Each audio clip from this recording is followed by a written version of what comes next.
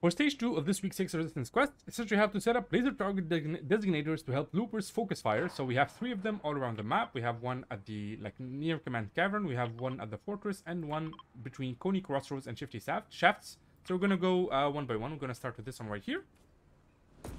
So it should be right over here. Here we go. So this is the designator thingy. Nice.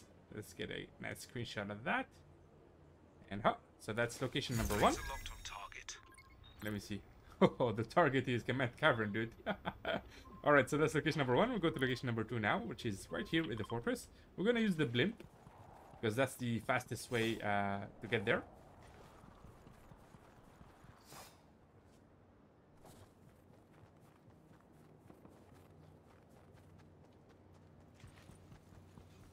And we'll use this.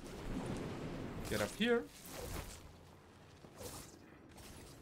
And we're gonna use this.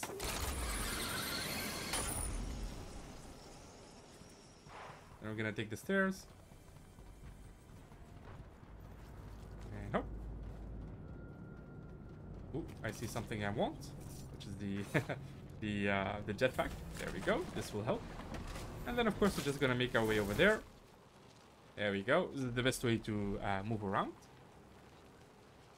And then we'll basically use the siege cannon on top of the fortress tank.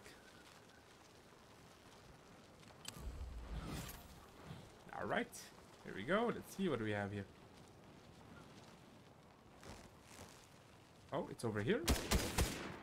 This is the second one. And location number 3 is going to be right over here. Just make your way to this location. The other guy killed me at the fortress, so here we are.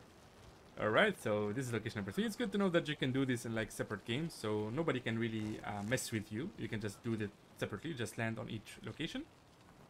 This guy apparently got killed as well, so just going to grab that. There we go. Deploy, target laser. Beautiful. That's 3 out of 3 completed. Nice.